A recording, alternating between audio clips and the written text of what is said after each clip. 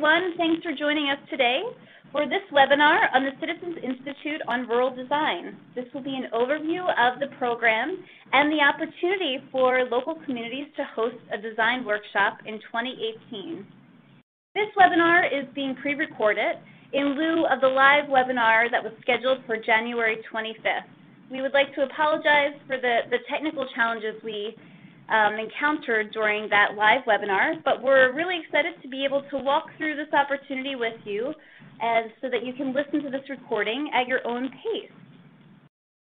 The Citizens Institute on Rural Design is a National Endowment for the Arts leadership initiative in partnership with Project for Public Spaces, along with the Orton Family Foundation. This webinar is specifically intended to provide information about the program and help communities develop an application to receive assistance in hosting a local design workshop in the 2018 year. Today, we will feature two presenters. The voice you're hearing right now is Jen Hughes, Acting Director of Design and Creative Placemaking at the National Endowment for the Arts. I'm joined on the line by Cynthia Nikitin, Director of the Citizens Institute on Rural Design and Senior Vice President at Project for Public Spaces. We also are very fortunate to have Angela Moreno-Long, who is your CIRD point of contact. As you email her and ask questions about the program, she'll be very responsive and is really looking forward to helping collaborate during this stage in the application process. We are hosting this webinar today to help you decide whether or not this program, which is a combination of technical assistance and a two-day intensive public workshop, is a right fit for your community. We certainly welcome questions to be emailed at cird@pps.org. We're very thankful for the many participants who have registered to listen in on this event. So you will soon receive a link to the recording following today's event. Let's get on with the webinar. So first, I just wanted to share a little bit about the National Endowment for the Arts. For those of you who aren't familiar, the NEA is dedicated to strengthening the creative capacity of our communities by providing all Americans with diverse opportunities for arts and design participation. The NEA is the only federal government agency specifically dedicated to supporting arts and culture. We offer grant-making programs, including place-based funding streams. We broker local and national relationships among arts leaders, culture workers, non-arts community leaders, and local, state, and town governments. And lastly, we conduct a great deal of research to help advance policy that extends the impact and reach of arts and culture in our nation. CIRD is a very special program of the National Endowment for the Arts, a leadership program that has been focused on building the capacity of communities to integrate design, arts, and culture into their built environments. Let's begin with a very brief overview of the CIRD program. Established in 1991, CIRD provides communities access to the resources and technical assistance they need to convert their own good ideas into reality. In addition to an online resource library and webinars hosted throughout the year on rural design issues, CIRD works with small towns and rural communities to host community design workshops. With support from a wide range of design, planning, and creative placemaking professionals, CIRD workshops bring together local leaders from nonprofits, community organizations, and the government to develop actionable solutions to the community's most pressing design challenges. And really, these workshops are intended to put the wheels in motion to create a vision that can ultimately be implemented by the local community. Since the program was founded in 1991, CIRD has hosted workshops in all regions of the country, empowering residents to leverage local assets in order to build better places to live, work, and play. So this map helps to give you a sense for the communities where we have worked in the past through the CIRD program. We've hosted more than 80 workshops, and if you visit our website, you can browse the comprehensive summaries of our more recent workshops to get a really full sense for the impact of the program. Our website is a wonderful resource to see and learn about workshops that we've hosted in the past. So what do we mean by design? Simply stated, rural design utilizes design strategies, improvements to a community's streets, buildings, public spaces, or landscapes to address the specific physical, environmental, social, and economic challenges facing rural communities.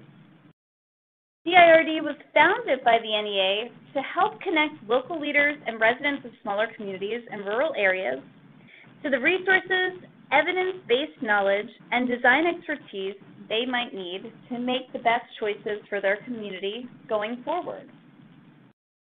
Participants in the CIRD program produce a two-day local public workshop around a particular design challenge that the community is anxious to address. And we'll get into those specific topic areas on the next slide. This year, for 2018, the request for applications is specifically focused on communities that are anxious to tackle one of these three thematic areas. One, multimodal transportation. Some examples of design challenges might include improving bike and pedestrian access in your community, retrofitting commercial strips to accommodate pedestrians, the development of recreational trails for mobility and economic development, mobility for the elderly and aging in place, context-sensitive rural highways and byways, or the integration of arts, culture, and design to improve transportation or pedestrian experience. Multimodal transportation is one of the key themes that we have seen time and time again as an area that rural communities would love to access design expertise in thinking about. Number two, another workshop theme that communities can apply to is healthy living by design. Examples of design challenges might include creating public space that supports play and active recreation, improving access to healthy food and local ecosystems, enhancing access for walking, biking, and active transportation or recreation, building social cohesion and opportunities for social interaction via creative placemaking. And one of our past workshops that was hosted in Alton, Missouri was a great example of this thematic category. Their artisan and food cooperative was making plans for ways that they could really expand and design a facility that would serve to anchor the downtown while also helping to support jobs in the community around artisan and food that could be resold. And third, Main Street. This category, some examples might include leveraging Main Street for economic development, redesigning the physical Main Street as a local street versus state highway or thruway, cultivating public space on Main Street via improved design or creative placemaking activities, branding and physical design along the streetscape, historic preservation and adaptive reuse of Main Street buildings, and maximizing the role that arts and culture can play as an economic driver for local and regional economies. So we ask, as communities are thinking about the design challenges that they are facing, to really apply for assistance in one of these three categories. So you might be asking, what are the benefits if I'm actually selected to be a CIRD community? Well, first I'll say that CIRD and hosting this local public workshop can be really catalytic. Whether you're looking to make some minor improvements to the downtown or redesigning public space or rethinking other elements of the built environment, it's really great to access ideas and inspiration from rural design experts that are working across the country. So first, you will receive a $10,000 cash stipend for planning and hosting that local public workshop. The CIRD program provides honoraria, travel and lodging expenses for up to 4 regional or national resource team members. And those resource team members will be selected as those that have the most relevant expertise for the particular issue or challenge that you are trying to tackle in your community. And they'll bring some great best practices and inspiration to help facilitate that conversation. CIRD communities will receive guidance on the development and production of workshop content. There will also be one-on-one assistance and site visits by the CIRD staff to support the planning for the workshop. CIRD will host conference calls and webinars on relevant rural design topics that will be rolled out throughout this 2018 year. You'll also be able to walk away and help collaborate on an action plan and key summary of what takes place and transpires in the workshop so you can move forward in the next steps of implementation. And lastly, CIRD is a wonderful program in helping to connect a national network of rural practitioners and resources. So you'll not only be able to learn ideas and inspiration from other communities, but you'll be part of a network so that you can begin to think and exchange ideas with your peers all over the country. So equally important is to really get a sense for what the expectations are of the selected communities. So you as a community that will be hosting a CIRD workshop are expected to provide a dedicated workshop coordinator. So that's really someone that can help to facilitate all the local logistics. We'll do the extensive outreach for the workshop and make sure that they are galvanizing the local community, local partners, as well as local municipal leadership to participate. So you will also work with local partners on the workshop planning. Some of our CIRD participants in the past have set up steering committees to guide that work. I already mentioned that the expectation will be to provide space as well as food or other materials to host the logistics for the workshop event. Expectation is also that the local community will be responsible for designing and executing an outreach and communications plan. You know your residents and local community best and how to best reach them. So the expectation is that the selected community will deliver members of the public to participate in this workshop. And you will also help in the reviewing and drafting of the post-workshop action plan. This is really intended to be responsive to what the community articulates as their vision for the future and next steps. So the local communities will be very critical in helping to actually draft that action plan and reflect on what takes place during the local workshop. And lastly, the communities that are selected must provide a one-to-one match, which can be in kind, meaning donated time, space, materials, or volunteers. And most importantly, you will have to track both cash and in-kind expenditures and provide a final budget report to Project for Public Spaces through the CIRD program. So we hope that we've really enticed you by sort of setting up a little bit about what the potential thematic ideas are for your local workshop, as well as the expectations and benefits to those selected communities. So at this point, I'm going to hand it off to Cynthia to walk us through the details of the opportunity and how you can really get started on applying. Great. Thank you, Jen. That was a wonderful overview of the program. I'm Cynthia Keaton, and it's been my honor to direct the CIRD program. This is our 4th series of workshops, and I'm really excited to have a whole new slew of applicants and participants listening to this webinar and considering applying. So who is actually eligible? This is a very, not a difficult question to ask, but it's quite nuanced. And this is a question that we get many, many times every time we run the program. So in our frequently asked questions page on the website, some more detailed information about eligibility. But I'm going to give you an overview and some guidelines to help you determine whether or not you're eligible to apply for this award. Very basically, rural communities in all 50 states are eligible. We welcome communities with a population of less than 50,000 to apply. Suburban communities, which are typically located within or adjacent to a metropolitan area and where the primary land use is residential, are not eligible. And this is something that we can work with you more to determine. Most people, if they're rural, they know it. It's something that you feel intuitively about your community, but there is some gray area there. So very basically, this is kind of how we're laying out that's the basic distinction.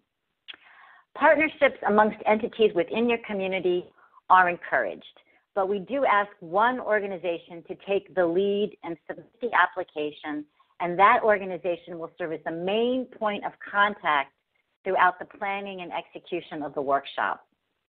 Lead applicants can include local governments, tribal governments, nonprofit entities, regional planning organizations, arts and cultural centers, university community design centers located within 50 miles of the community, Main Street organizations, chambers of commerce.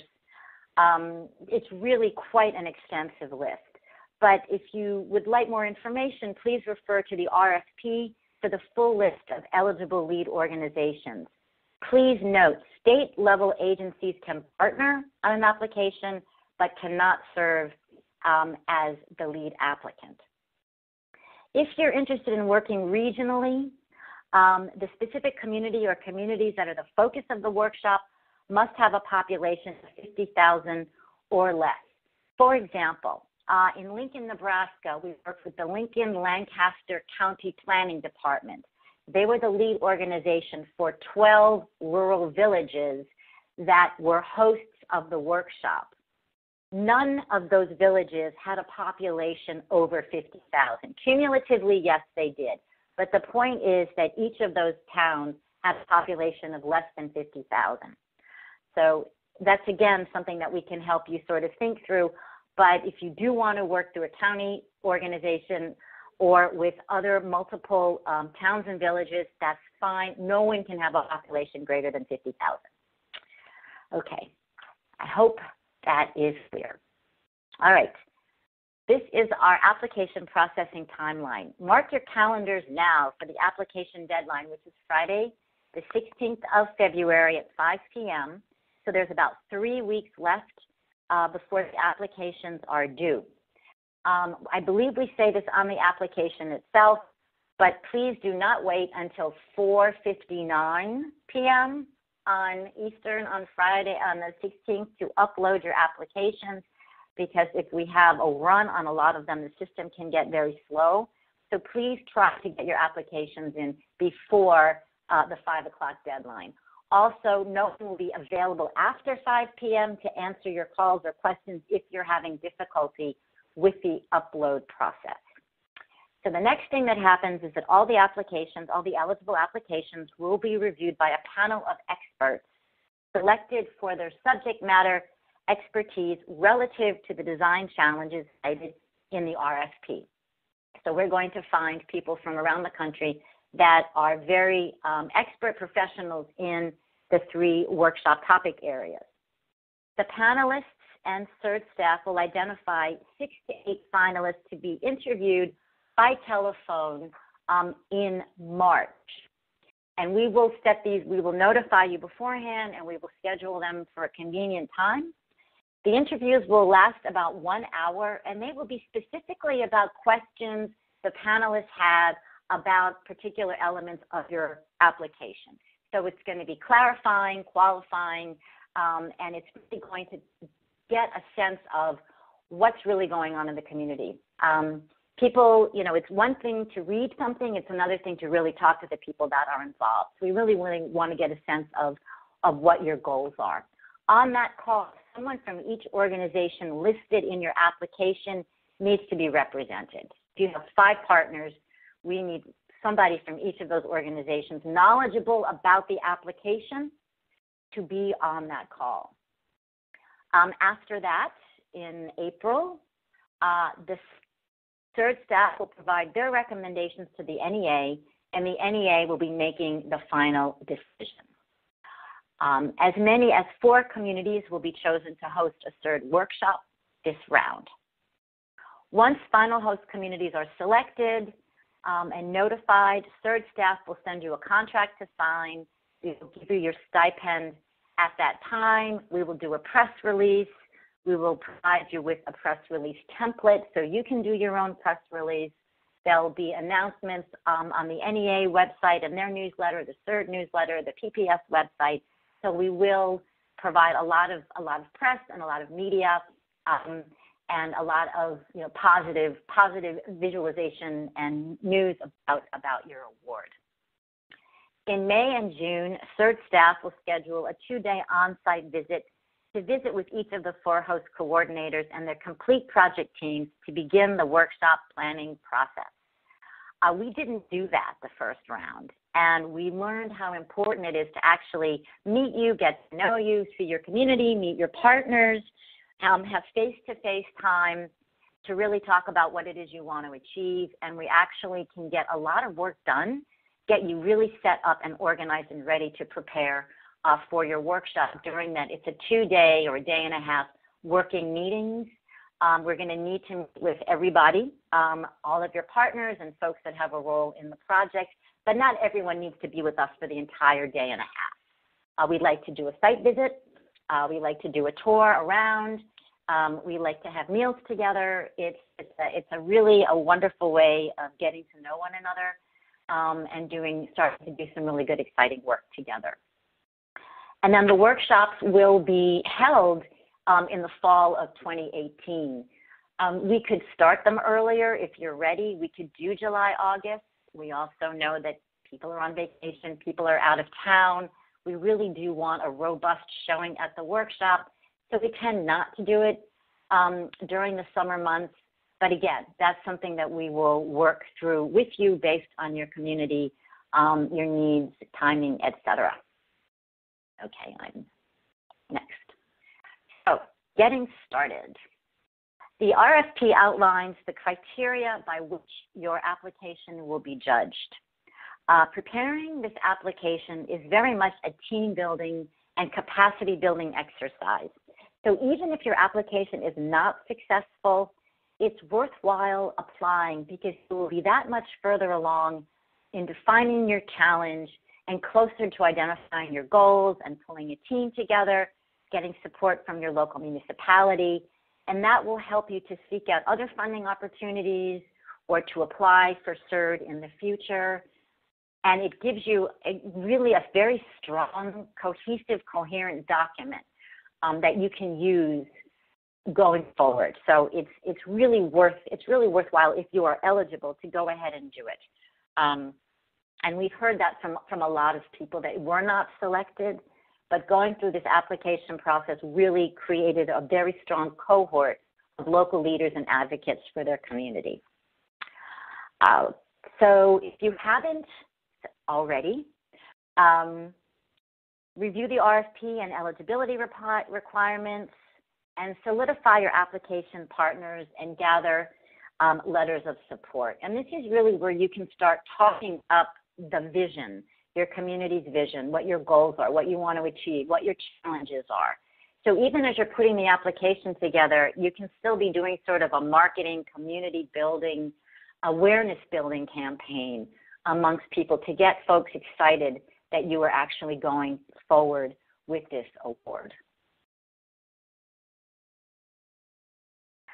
Do read the frequently asked questions on the website, and the coordinator's manual has a lot of helpful information. We developed the coordinator's manual really as a step-by-step, soup-to-nuts guide to how to put a workshop together. What makes a successful workshop? We provide templates for invitations. We provide templates for workshop agendas. We provide templates for press release announcements. There's a lot in the coordinator's manual that will really help you.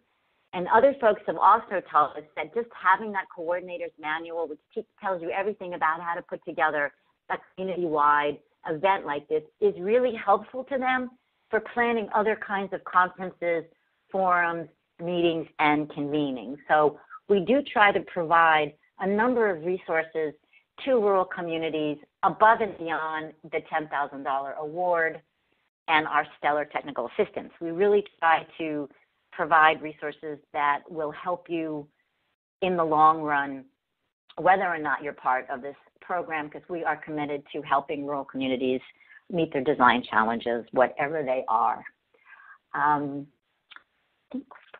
All right, I'm going to move on to crafting an outstanding application. And this is really about what you need to include and what we're going to be looking for in your application. The workshop concept is key. Your workshop concept needs to state a clearly defined need for design assistance at this time.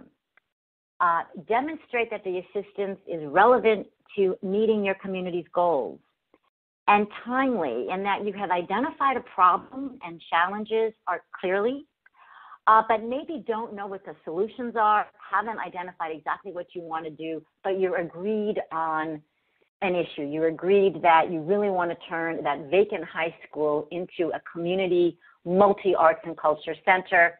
You have no idea how to do it. You have already gone through the process of realizing it's not going to be senior housing. It's not going to be turned into luxury condos. You really want it to be a sort of multi-community arts center. So you need to have taken that step, but be at a point to say, wow, we really need help getting to the next level with this. Your concept should also demonstrate a desire to encourage the community and participation in the workshop by people of diverse ethnicity, cultural backgrounds, age, gender, and income that are reflective of your demographics.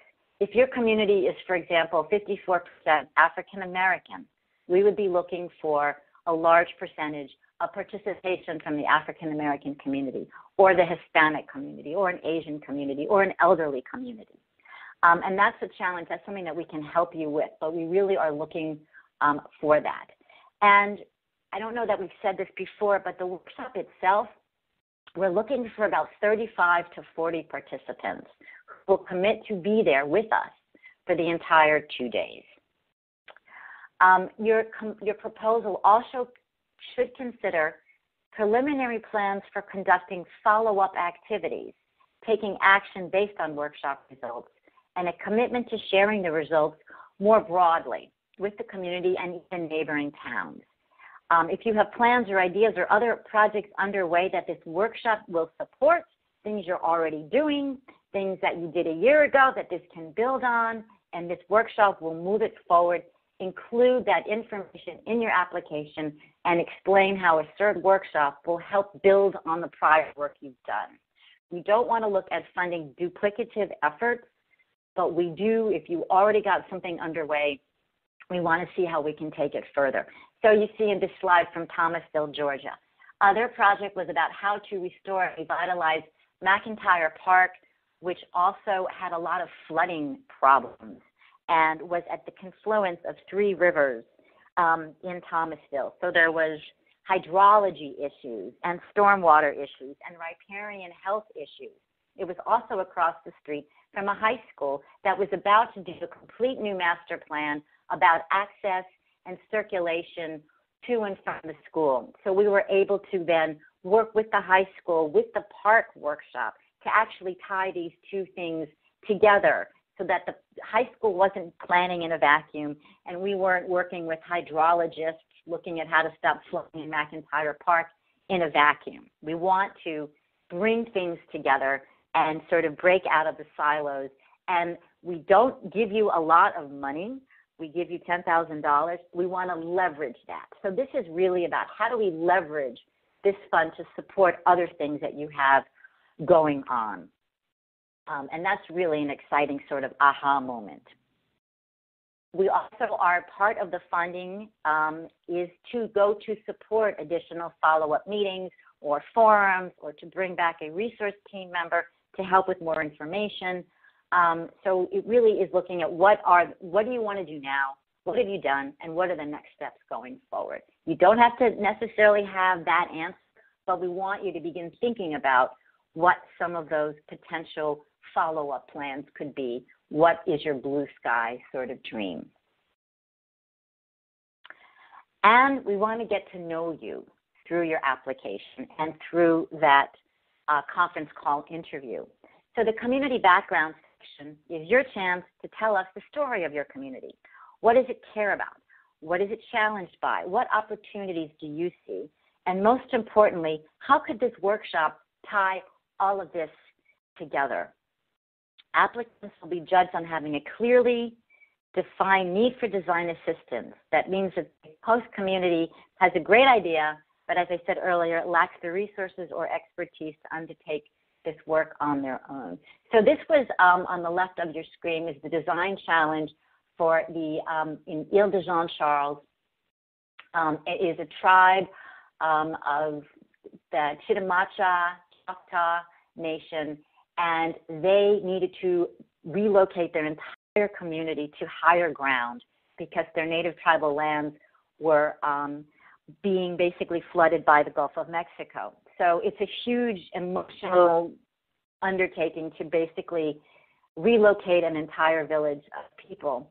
And what they wanted to do was the first thing they wanted in their new home was to design a new community tribal center, sort of a community center where everyone could come together for meetings, for socializing, for powwows, discuss how to redesign their village.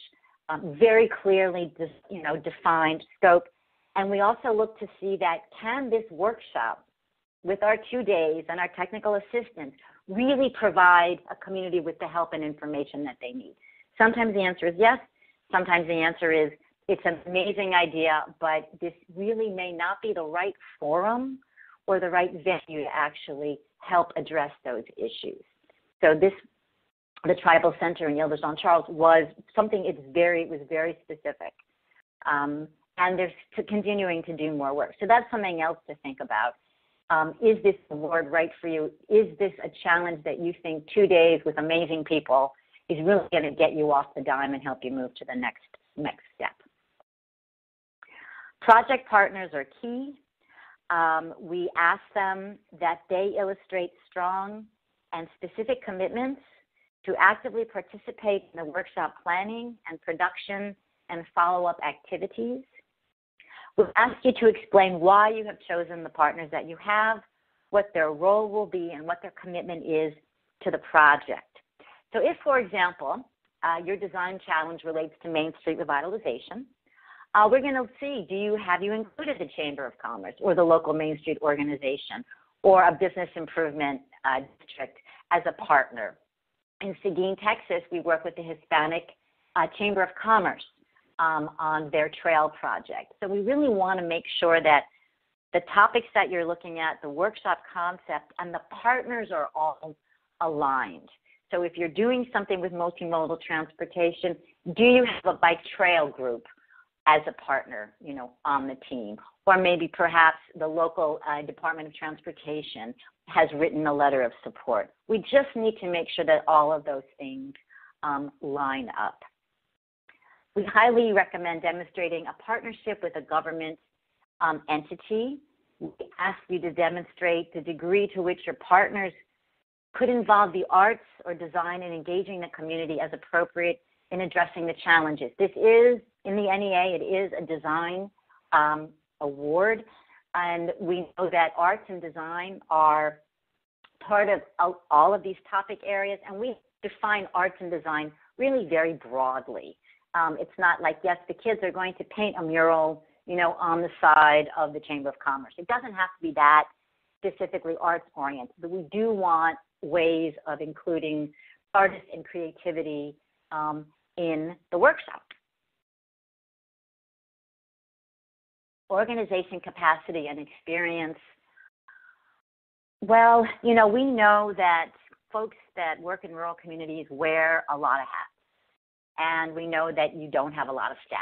And we know that many of your organizations are run by volunteers. And so it is really important to have a group of folks to help pull this together. There's a broad skill set that is required, including folks that are great in outreach and communication, folks that can do some fundraising to help you with your match, folks that are really good at asking bakeries to donate coffee and donuts, budget management, event planning, and follow-up activity planning. We also need people who can write. We need folks that are really administratively, logistically sharp.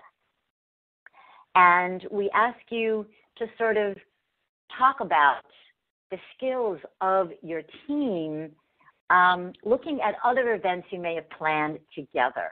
Have you done other sort of community-wide meetings? Have you done, a family fun day where you had 150 people? Have you done events that sort of reached out to a broader network? If you have, monthly meetings and you've got 8 people there, we know that. That's great. That's the basic level.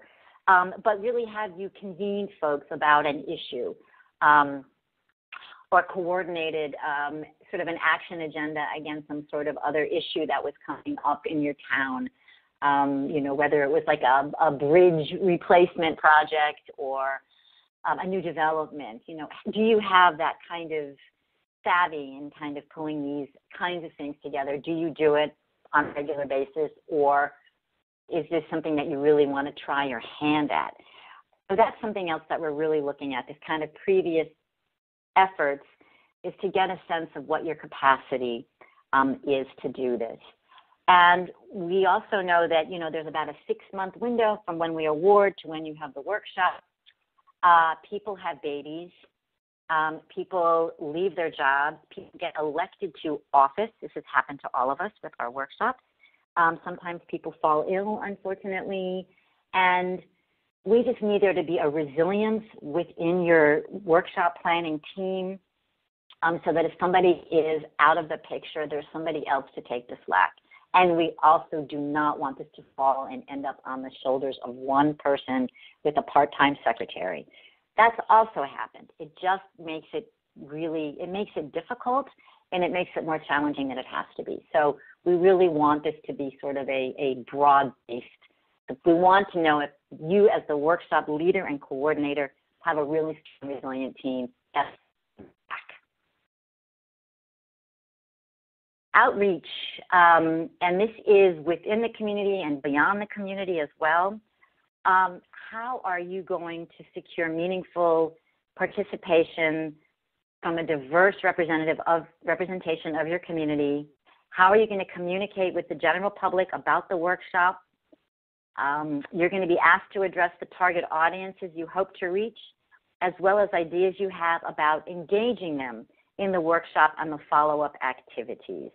The Orton Family Foundation's Community Network Analysis Tool, conveniently located in the Coordinator's Manual, is a helpful resource for identifying various groups in your community that we're looking for you to engage. We are always looking at how do we engage young people and teens. And if we do the workshop, for example, on a weekday, 2 weekdays, and it's school days, we know the kids are not going to be there. Can we have an event after school for them? Many of our workshops take place, for example, on a Friday and a Saturday. So that Saturday, there's an opportunity for young people and kids and working folks to participate. We do evening events as well, perhaps a dinner or a community celebration. We've done things at high schools. It's really a lot of fun figuring out what that is to really make it possible for folks that can't give you 2 full days to be there, and especially for younger people. They are the next generation. There's a lot of research that says that when kids and teens are involved in their community, planning events, putting on concerts, having bake sales, parades, whatever it is, if they feel invested, that they are looked at as leaders in their community, leave to go to college, they'll come back.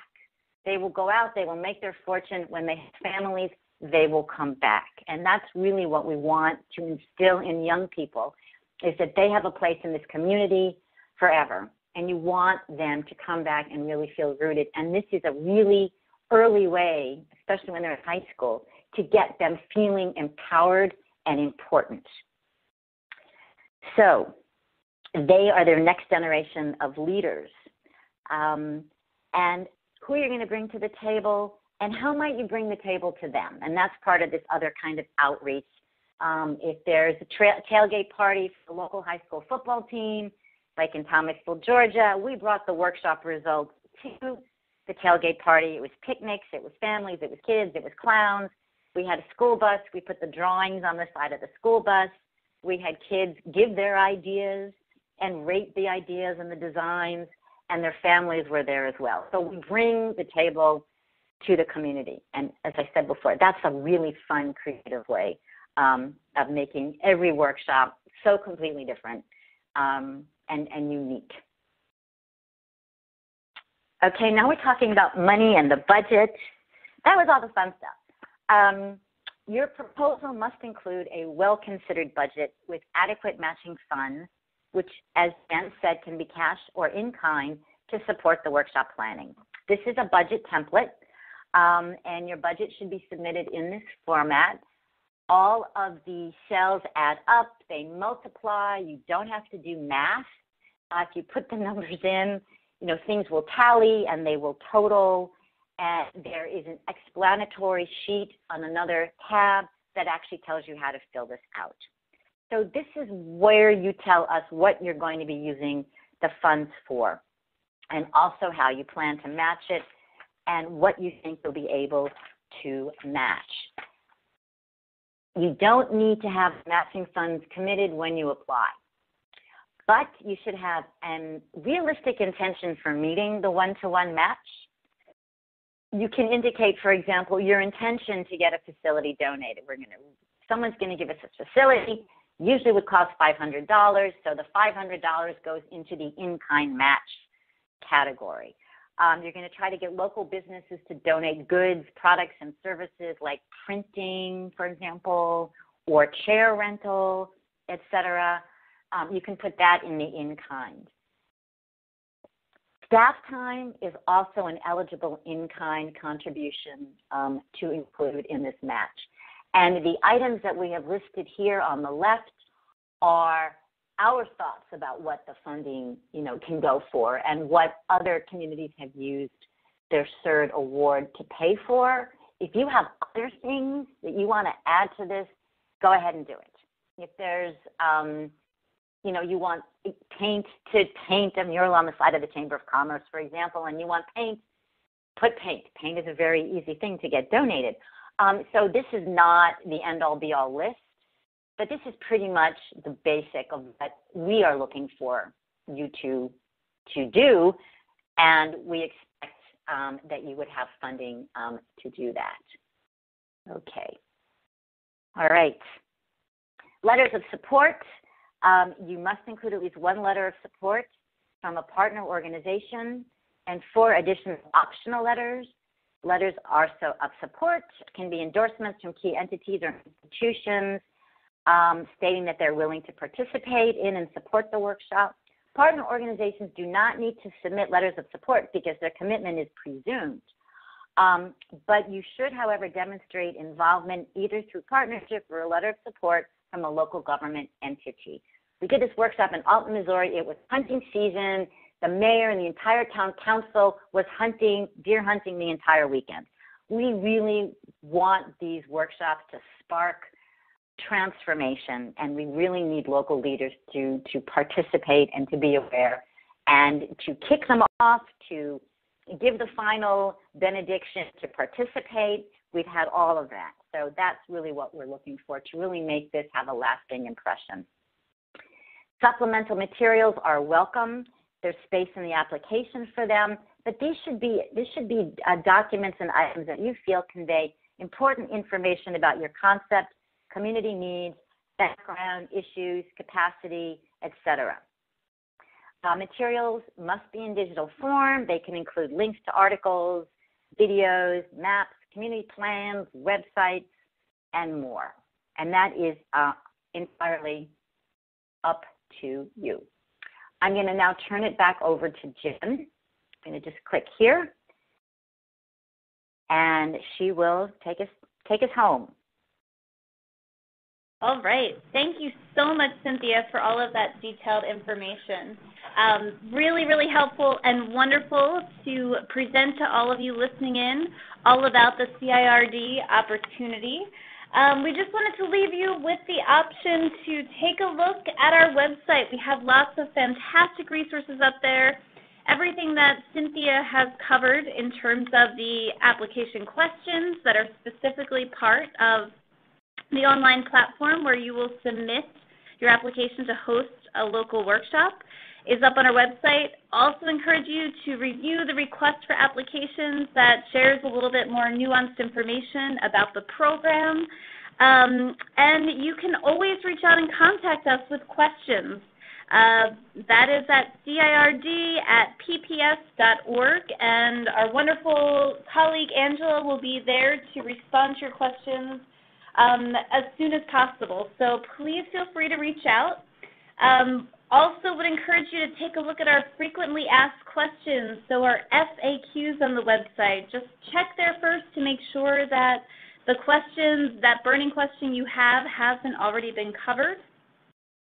And lastly, you just might be seeking inspiration from other rural communities to really get a sense for what are they up to, what have they been doing, how have they been thinking about some of the same challenges.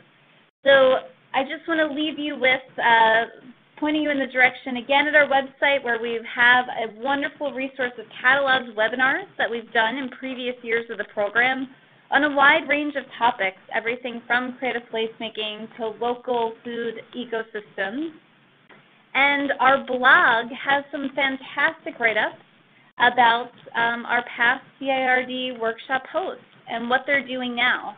So really, it's been pretty incredible to be part of this program and see how some of these initial visioning and workshop plans can really catalyze the community and lead to some pretty significant implementations, whether it's attracting additional funding and investment to do some real work on a main street in terms of doing, facade improvements or the redesign of streetscapes, or to do some temporary programming to attract new energy to a place.